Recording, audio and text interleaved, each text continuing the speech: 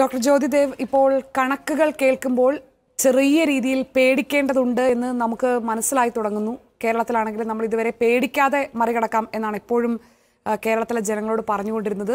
ജാഗ്രത മതി, വളരെ ശക്തമായ ജാഗ്രതയോടുകൂടി നമുക്ക് മറികടക്കാം എന്ന്. പക്ഷേ കണക്കുകൾ കേൾക്കുമ്പോൾ ഇന്ന് 32,000 ടെസ്റ്റ് പോസിറ്റിവിറ്റി നിരക്ക് 23ലേക്ക് എത്തുന്നു. പേടിക്കാതിരിക്കണമെങ്കിൽ ഇത് ഇപ്പോഴത്തെ നിലയിൽ പോയാൽ തന്നെ കോവിഡ് വ്യാപനം ഏറ്റവും പീക്കിലെത്തുന്ന ഒരു സംഖ്യ വരും. അത് കണ്ടാലും പേടിക്കാതെ നമുക്ക് ഇതേ ജാഗ്രതയുമായി മുന്നോട്ട് പോകണം എന്ന് കരുതുകയാണെങ്കിൽ കേരളത്തിൽ പ്രതിദിന രോഗബാധിതരുടെ എണ്ണം എത്ര വരെ ഉയരാം എന്ന് താങ്കൾ നിരീക്ഷിക്കുന്നു? നമുക്കിവിടെ പ്രത്യേകിച്ച് കണക്കുകൾ നിരത്താനായിട്ട് ബുദ്ധിമുട്ടാണ്. കാരണം അപ്രതീക്ഷിതമായിട്ടാണ് ഇത്രയും പെട്ടെന്ന് ഈ വർധനവ് വരുന്നത്. നമ്മൾ ഇലക്ഷൻ കഴിയുമ്പോഴൊരു വർധനവ് പ്രതീക്ഷിച്ചിരുന്നു, പക്ഷേ പ്രതീക്ഷിച്ചതിനേക്കാളും കുറച്ച് കൂടുതലാണ് ഈ വർധനവ് വന്നിട്ടുള്ളത്. അപ്പോൾ ഷാനി ഇവിടെ സൂചിപ്പിച്ചതുപോലെ ഇപ്പോൾ 32,000-ആയി. 32 മരണങ്ങളാണിപ്പോൾ ഇന്നത്തെ ദിവസം സംഭവിച്ചിരിക്കുന്നത്. അപ്പോൾ ഇവിടെ നമുക്ക് ഈ എണ്ണത്തിൻ്റെ പിറകെ പോകാതെ എൻ്റെ ഒരു താഴ്മയായ ഒരു അപേക്ഷ എന്ന് പറയുന്നത്, നമുക്ക് ഇനി എങ്ങനെ ഇതിനു വേണ്ടിയുള്ള ഒരു തയ്യാറെടുപ്പ്, അതായത് ഇപ്പോൾ എണ്ണം 1,00,000 ആകും എന്ന് ധരിക്കുക, അടുത്തൊരു 10 ദിവസം ആകുമ്പോഴത്തേക്ക് 1,00,000 കഴിയാൻ സാധ്യതയുണ്ട് എന്ന് ധരിക്കുക. അപ്പോൾ നമുക്ക് എങ്ങനെ അതിനുവേണ്ടി ഒരു പ്രിപ്പറേഷൻ സാധിക്കും? അപ്പോൾ അതിനുവേണ്ടി ഒരു പ്രിപ്പറേഷൻ എന്ന് പറയുന്നത്, നമ്പർ 1, വീടുകളിൽ തന്നെ ഈ രോഗികളെ നമ്മൾ ചികിത്സിക്കുമ്പോഴത്തേക്ക് അവരെ മോണിറ്റർ ചെയ്യുന്ന സംവിധാനം കുറച്ചുകൂടി മെച്ചപ്പെടുത്താം. നമുക്ക് നല്ല IT സംവിധാനമുള്ള ഒരു സ്റ്റേറ്റാണ്. നമുക്ക് സ്വകാര്യ മേഖലയിലും ധാരാളം ഹോസ്പിറ്റൽസ് ഉണ്ട്, ചെറുതും വലുതുമായ ഹോസ്പിറ്റൽസ് ഉണ്ട്. നമുക്ക് ഹോസ്പിറ്റലിൽ രോഗികളെ കിടത്താതെ വീട്ടിനുള്ളിൽ തന്നെ നിരീക്ഷിക്കുന്നതിനുപരിയായിട്ട് ചികിത്സയും കൂടി കൊടുക്കാനുള്ള സംവിധാനം നമുക്ക് സാധിക്കുമെന്ന് നോക്കുക. കാരണം ഞങ്ങൾ ഒരു 8 മാസങ്ങളായിട്ട് ആ ഒരു പരീക്ഷണത്തിൽ കുറേയൊക്കെ ഒരു 99% വിജയിച്ചിട്ടുണ്ട്. കോവിഡ് വെർച്വൽ IP എന്ന ഒരു കോൺസെപ്റ്റ്. അതാകുമ്പോഴത്തേക്ക് നമുക്ക് ആവശ്യമുള്ള രോഗികളെ മാത്രം, അത് 1% രോഗികൾക്ക് മാത്രമാണ് നമുക്ക് ആശുപത്രിയിൽ കിടന്ന് ചികിത്സ ആവശ്യമായിട്ട് വരുന്നത്. പക്ഷേ അവർ നമുക്ക് തിരിച്ചറിയണം. 2, നമുക്ക് എങ്ങനെയെങ്കിലും ഈ രോഗികൾക്ക് എല്ലാവർക്കും എല്ലാ വീട്ടിലും ഒരു പൾസ് ഓക്സിമീറ്ററും ഒരു തെർമോമീറ്ററും ആവശ്യമാണെങ്കിൽ ഒരു ബ്ലഡ് പ്രഷർ അപ്പാരറ്റസും ഒരു ഗ്ലൂക്കോമീറ്ററും. കാരണം ഈ പൾസ് ഓക്സിമീറ്റർ ഇല്ലാതെ നമുക്ക് ഈ രോഗത്തിൻ്റെ ഗുരുതരാവസ്ഥ വരുന്ന ആ ഘട്ടങ്ങളിലേക്ക് പോകുന്ന തിരിച്ചറിയാൻ സാധിക്കില്ല. അപ്പോൾ നമുക്ക് എങ്ങനെ ആ ഗുരുതരാവസ്ഥ തിരിച്ചറിയാൻ സാധിക്കും? ഇപ്പോൾ പൾസ് ഓക്സിമീറ്ററിൽ നോക്കുമ്പോഴത്തേക്ക് ഒരു 95% കൂടുതലാണ് എങ്കിൽ അത് നോർമൽ. പക്ഷേ ബ്ലഡിലെ ഓക്സിജൻ ലെവൽസ് ഒരു 93-ൽ താഴെ അത് വരികയാണെങ്കിൽ നമുക്കത് അപകടമാണ്, നമ്മൾ തിരിച്ചറിയണം.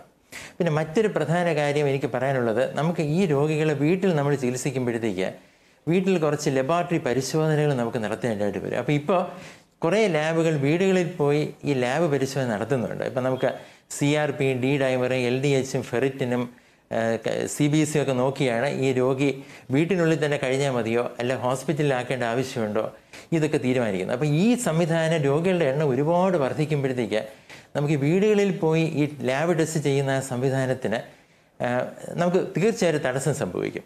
പിന്നെ മറ്റൊന്ന്, ആവശ്യമുള്ള രോഗികൾക്ക് നമുക്ക് CT സ്കാൻ എടുക്കേണ്ടി വരും. എല്ലാവർക്കും CT സ്കാൻ ആവശ്യമില്ല.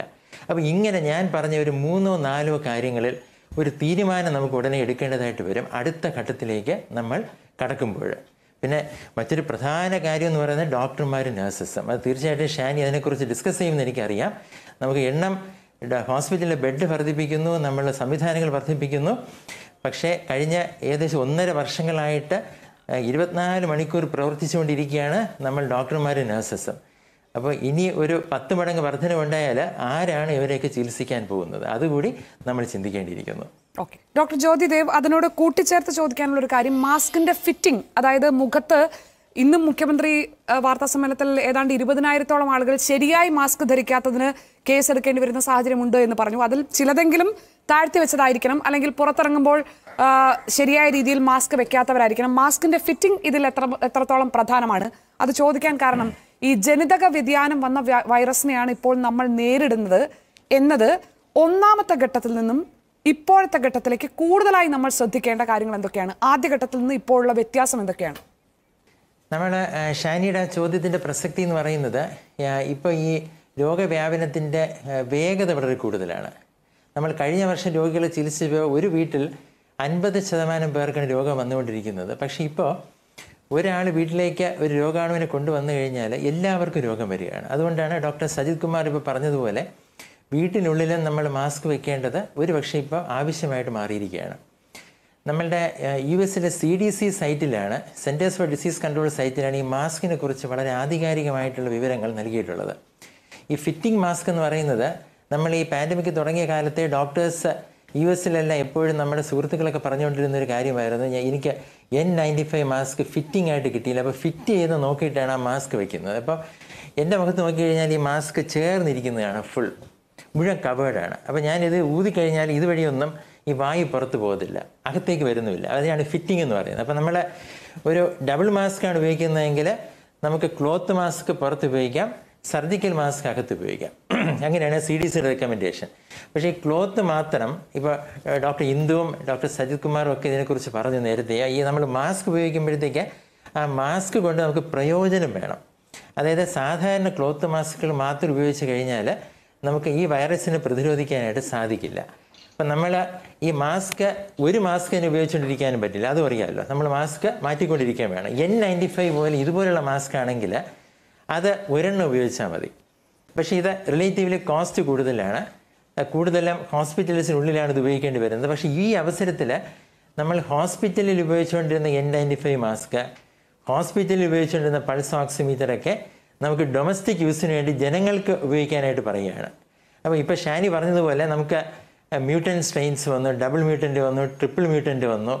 അപ്പോൾ UK സ്ട്രെയിൻ മാത്രമല്ല, നമുക്ക് ഇന്ത്യയിൽ തന്നെ മ്യൂട്ടൻസ് വന്നു. അതിൽ ചില മ്യൂട്ടൻസ് ന്യൂസിലൻഡിൽ ആദ്യമായിട്ട് ഐഡൻറ്റിഫൈ ചെയ്തു. അപ്പോൾ നമുക്ക് ഇവിടെ തന്നെ മ്യൂട്ടേഷൻ വന്ന് കുറച്ചും കൂടെ വിറലൻ്റ് ആയിട്ടുള്ള സ്ട്രെയിൻസ് ഇന്ത്യയിൽ തന്നെ ഇപ്പോൾ ഉണ്ടായിക്കൊണ്ടിരിക്കുകയാണ്. അപ്പോൾ ഇതെല്ലാം അവിടെ നിന്നുള്ളട്ടെ, ഇതെല്ലാം അങ്ങനെ സംഭവിച്ചുകൊണ്ടിരിക്കുന്നു എന്നൊക്കെ നമുക്കറിയാം. പക്ഷേ ഇങ്ങനെയാണെങ്കിൽ പോലും നന്നായിട്ട് മാസ്ക് ധരിക്കുകയാണ് എങ്കിൽ, ഇപ്പം ഞങ്ങൾക്ക് നേരിട്ട് അറിയാവുന്ന പല വീടുകളുണ്ട്. ഇപ്പോൾ മാസ്ക് ഉപയോഗിക്കുന്ന ആൾക്കാർ ആ വീട്ടിനുള്ളിലുണ്ട്, വളരെ ശ്രദ്ധിച്ചാണ് ആ മാസ്ക് ഉപയോഗിക്കുന്നതെങ്കിൽ ആ മാസ്ക് ഉപയോഗിക്കുന്ന ആൾക്ക് മാത്രം ആ വീട്ടിൽ വരില്ല, ബാക്കിയുള്ളവർക്കെല്ലാം ആ വീട്ടിൽ രോഗം വരും. അപ്പോൾ നമുക്ക് ഒരു വീട്ടിനുള്ളിൽ എപ്പോഴും പുറത്തു പോകുന്ന ഒരാളുണ്ട് എങ്കിൽ തീർച്ചയായിട്ടും മറ്റുള്ളവർ വളരെ ശ്രദ്ധിച്ചോളണം. കാരണം അതിനുള്ളിൽ തന്നെ തങ്ങുന്ന ആൾക്കാരാണെങ്കിൽ കുഴപ്പമില്ല. പക്ഷെ പുറത്ത് പോയിട്ട് വരുന്ന ആൾക്കാരുണ്ട് എങ്കിൽ എപ്പോഴും രോഗസാധ്യതയുണ്ട്. പിന്നെ 2, നമ്മുടെ ഈ വാക്സിൻ എടുക്കുന്നതുകൊണ്ട് തീർച്ചയായിട്ടും പ്രയോജനമുണ്ട്, പ്രയോജനം ഇല്ല എന്ന് പറയുന്നില്ല. കാരണം സെക്കൻഡ് ഡോസ് വാക്സിൻ നമ്മൾ എടുത്ത് 2 ആഴ്ച കഴിയുമ്പോഴത്തേക്കാണ് നമുക്ക് അത്യാവശ്യം ആൻറ്റിബോഡീസ് ഒക്കെ വരുന്നതും നമുക്കൊരു പ്രതിരോധ ശേഷി വരുന്നതും.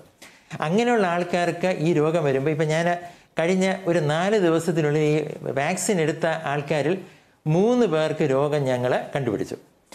അവരുടെ വീട്ടിൽ എല്ലാ അംഗങ്ങൾക്കും വന്നു, അമ്മയ്ക്ക് വന്നു, അച്ഛന് വന്നു, അപ്പൂപ്പന് വന്നു, അമ്മൂമ്മയ്ക്ക് വന്നു, കുട്ടികൾക്ക് വന്നു. പക്ഷേ ഈ വാക്സിൻ എടുത്ത ആളിന് മാത്രം ഇത് മണിക്കൂറുകൾ മാത്രം നീണ്ടു നിൽക്കുന്ന ഒരു ചെറിയ പനി വന്നു, ഒരു ശരീരത്തിന് അവിടെ ഇവിടെയായിട്ട് കുറച്ച് വേദന വന്നു.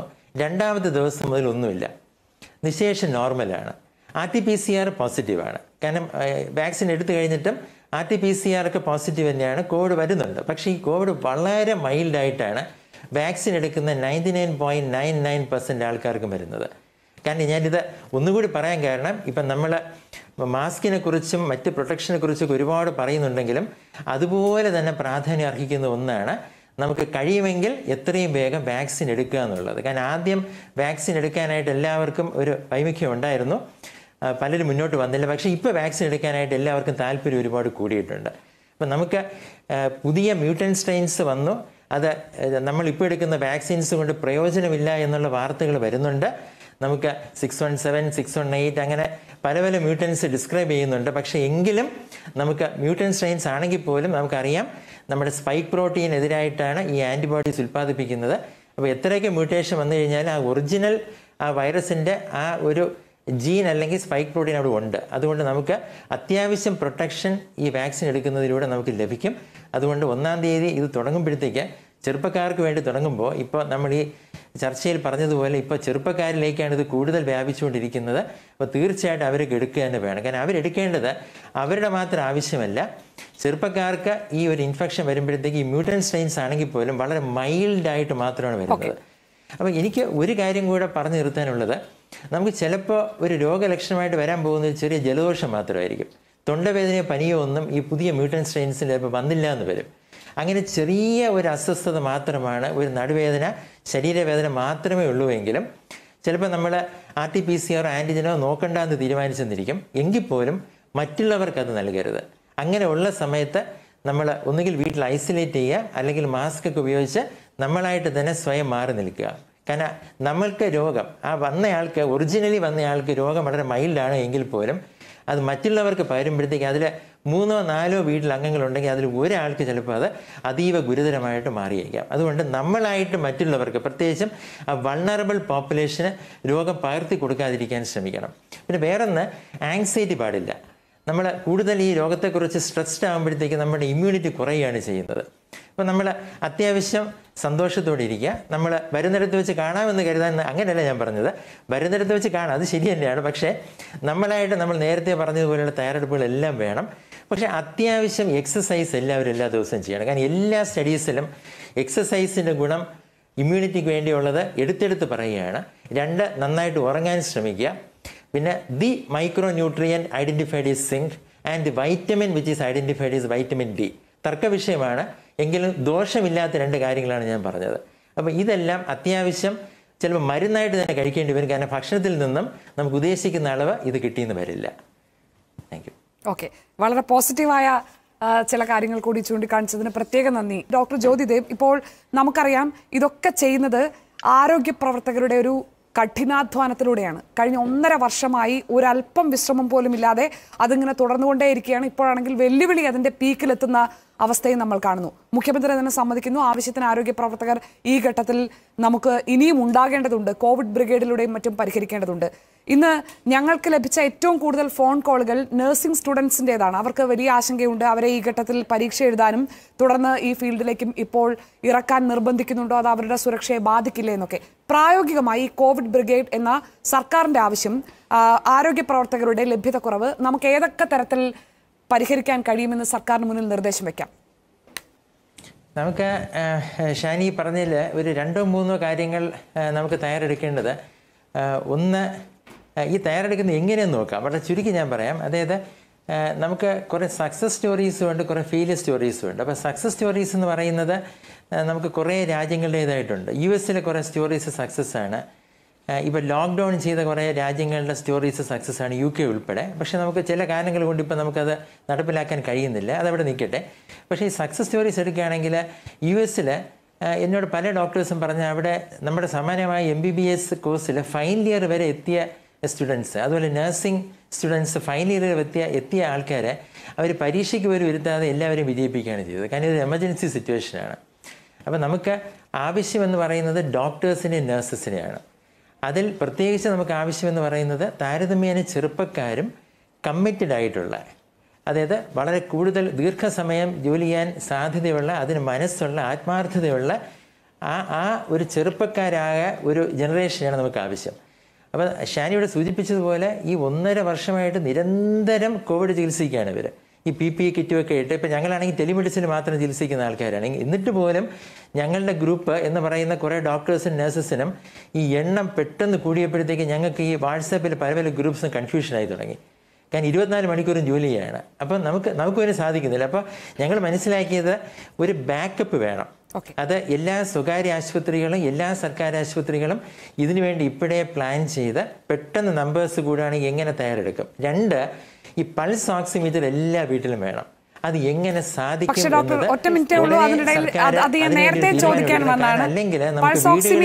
അല്ലെങ്കിൽ അതോടൊപ്പം വലിയ വിലയും ഈടാക്കുന്നു. 5000 രൂപ വരെയൊക്കെ പൾസ് ഓക്സിമീറ്ററിന് ഈടാക്കുന്ന അവസ്ഥയുണ്ടെന്നാണ് പറയുക. എങ്ങനെ പരിഹരിക്കും? നമുക്ക് ബൾക്കായിട്ട് വാങ്ങുകയാണെങ്കിൽ, ബൾക്കായിട്ട് മറ്റ് രാജ്യങ്ങളിൽ നിന്ന് വാങ്ങുകയാണെങ്കിൽ അത് സൗജന്യമായിട്ട് പോലും നമുക്ക് കിട്ടിയെന്ന് വരും. അങ്ങനെയാണെങ്കിൽ ജനങ്ങൾക്ക് അത് കൊടുക്കാൻ സാധിക്കും. ഓക്കെ, വളരെ നന്ദി ഡോക്ടർ. അത് പ്രധാനപ്പെട്ട കാര്യമാണ്.